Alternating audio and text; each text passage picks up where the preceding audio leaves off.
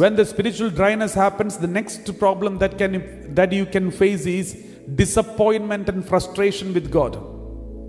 We get disappointed and frustrated with God because of the spiritual dryness. We get disappointed and frustrated, upset with God. And if we say, I was enjoying your presence, God, where are you now? I was really experiencing your presence. I was really experiencing the supernatural experience, but suddenly you lost it. You removed it from me. You have gone away from me. My dear brothers and sisters, that is because we don't understand what is the spiritual dryness means. Spiritual dryness doesn't mean that the Lord has left us. He is more close to us. The only thing, the emotional, physical consolation is absent, but He is more close to us. That is why we get frustrated and disappointed, because we don't have the emotional satisfaction. That is why spiritual fathers call it spiritual gluttony. This is called spiritual gluttony. Spiritual gluttony means you are only enjoying the emotions. And emotions, you are happy in the presence of God because you feel it.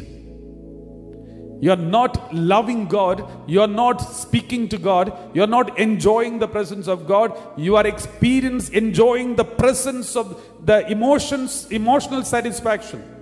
Sentimentality. It is called sentimentality. This is one of the accusations against the charismatic movement.